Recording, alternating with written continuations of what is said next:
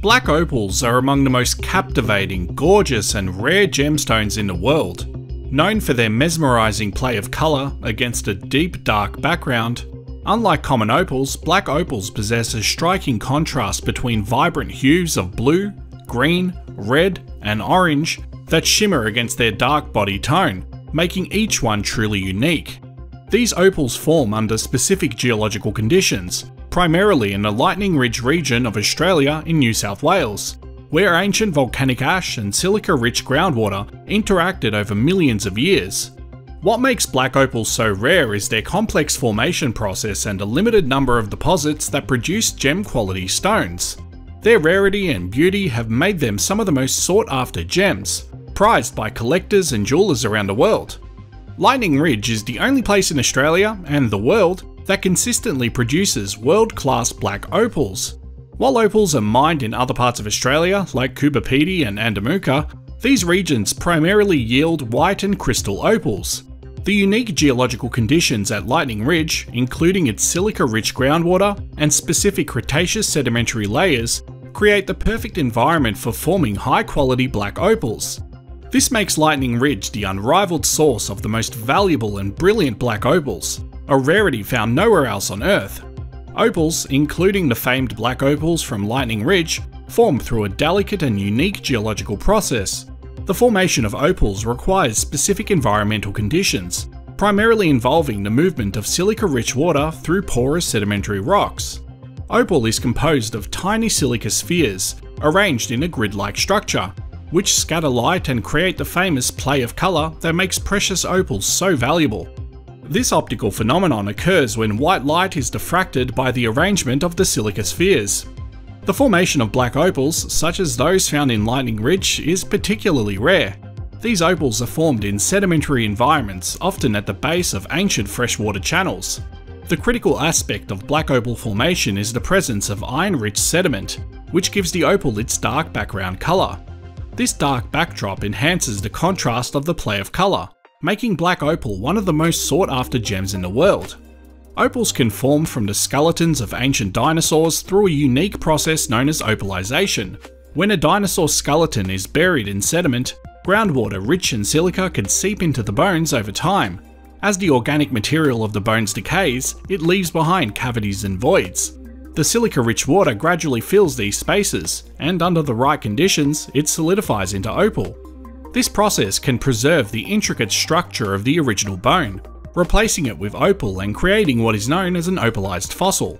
In rare cases, the entire skeleton or fragments of a dinosaur can be opalized, leading to spectacular fossils that are not only scientifically valuable, but also beautiful and highly prized for their unique gemstone qualities.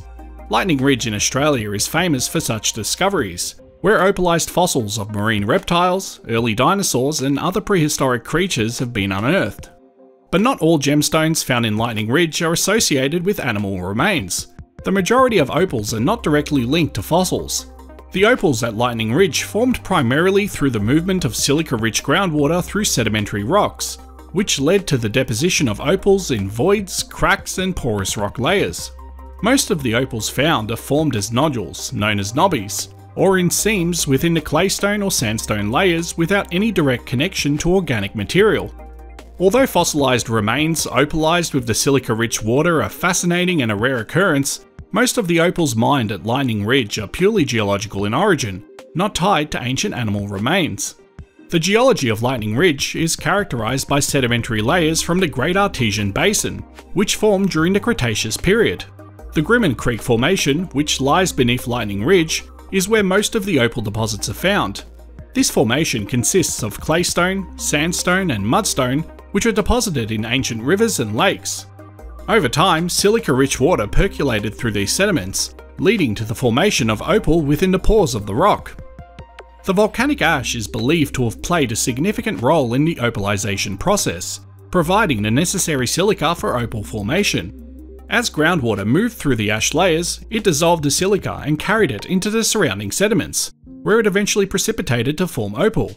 The volcanic materials that contributed to opal formation at Lightning Ridge were intermediate to felsic in composition, characterised by higher silica content.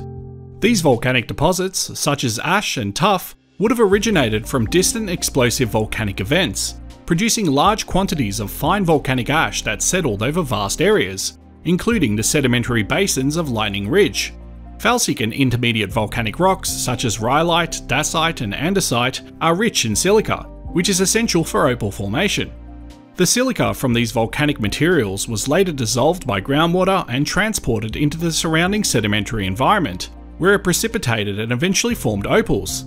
The presence of these volcanic materials in the Cretaceous sediments of the Great Artesian Basin supports the idea that the volcanism responsible for the silica was explosive, possibly from caldera-forming eruptions or large stratovolcanoes.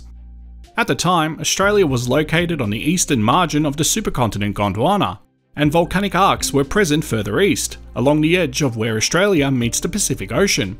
This was before the formation of the Tasman Sea, and these volcanic arcs were part of a long-lived subduction zone, where the Pacific Oceanic Plate was being subducted beneath the eastern margin of Gondwana. The volcanic arcs associated with this subduction zone are located along what is now the eastern highlands of Australia. Another crucial factor in the formation of opals at Lightning Ridge is the region's unique hydrological conditions. The Great Artesian Basin, one of the largest aquifers in the world, provided a steady flow of groundwater, which was essential for opal formation. The groundwater, enriched with dissolved silica, moved through the porous sediments of the Grimmen Creek Formation, depositing silica in the form of opal. Over millions of years, this process created the opal deposits that are mined today. At various times during the Cretaceous, parts of the Great Artesian Basin were submerged by shallow, brackish or freshwater bodies, resembling an inland sea or shallow estuarine environment. This shallow sea was the result of high sea levels during the Cretaceous, which allowed marine transgressions to flood large areas of what is now central and eastern Australia. These marine incursions led to the deposition of fine-grained sediments like claystones and siltstones, which are now part of the Grimmen Creek Formation, a key opal-bearing unit. The depth of these waters would have been relatively shallow, likely on the order of tens of meters at most, with varying depths depending on local conditions. The water would have fluctuated between shallow marine, estuarine and freshwater environments, depending on sea level changes, tectonic activity and climatic factors. The mix of environments allowed for the deposition of sediments that would later be transformed into opal-rich layers. Opals were first discovered in Lightning Ridge in the late 19th century, but it wasn't until the early 20th century that opal mining began in earnest. In 1903, the town of Lightning Ridge was surveyed, and hundreds of hand-dug shafts were sunk by miners in search of precious opals. Initially, the mining process was labour-intensive, with miners using pickaxes, shovels and wheelbarrows to extract opal-bearing dirt from the ground. The opals were often found in small nodules or seams within the sedimentary rock. Over time, the reputation of Lightning Ridge as a source of high-quality black opals grew, and miners from all over the world flocked to the area. By 1910, the town was a thriving opal mining community, with production reaching its peak in the early 20th century. Today, Lightning Ridge remains one of the most important opal mining regions in the world, producing a wide variety of opals, including black, crystal and white opals.